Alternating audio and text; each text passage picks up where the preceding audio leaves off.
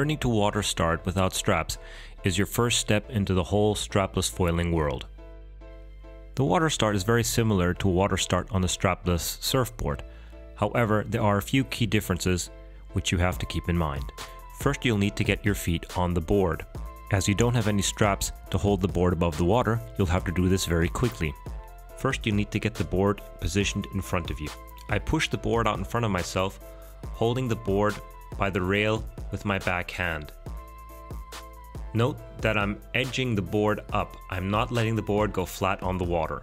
If I let the board go flat on the water, it'll be almost impossible to get any leverage on it and do a successful water start.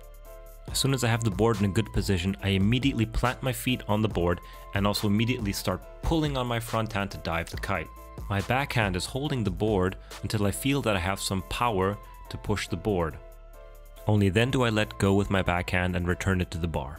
It is really important to make your body as small as possible, so bring your shoulders as close to your knees as you can. This is especially important in very light winds when you don't have so much power. The more you lean back, the more power you will need to get pulled up onto the board.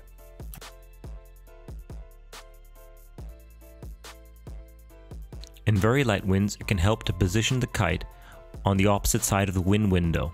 So for example here, I've positioned it on the right and I sweep it low across the window to get enough power to start. So let's recap. Rail the board up in front of you using your back hand. Dive the kite by pulling on your front hand. Leave your back hand on the board until you feel power. Remember to make yourself small by bringing your shoulders to your knees. This will reduce the amount of power you need to get up. Getting the timing right can be tricky at first, but stick with it and you'll get it eventually. So now that you can water start strapless and can ride, the next step is to learn how to turn around. So check out the next video how to do a strapless foiling jibe, or check out the touchdown jibe tutorial from the first series. See you on the water and have fun.